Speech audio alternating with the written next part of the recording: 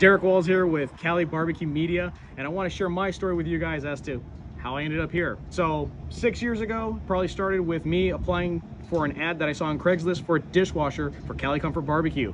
I came in, explained, hey, here's my background, here's what I'm doing, but here's what I'm looking for. I don't care if I'm cleaning floors, scrubbing dishes. I just want to be part of the family. I want to be around and surrounded by barbecue.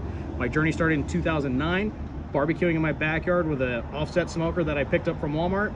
And then from there, it continued to grow. But being part of the barbecue family here at Cali BBQ Media, I was able to then get involved by being a prep cook. And then from a prep cook, I was then working on the Old Hickory barbecue pit.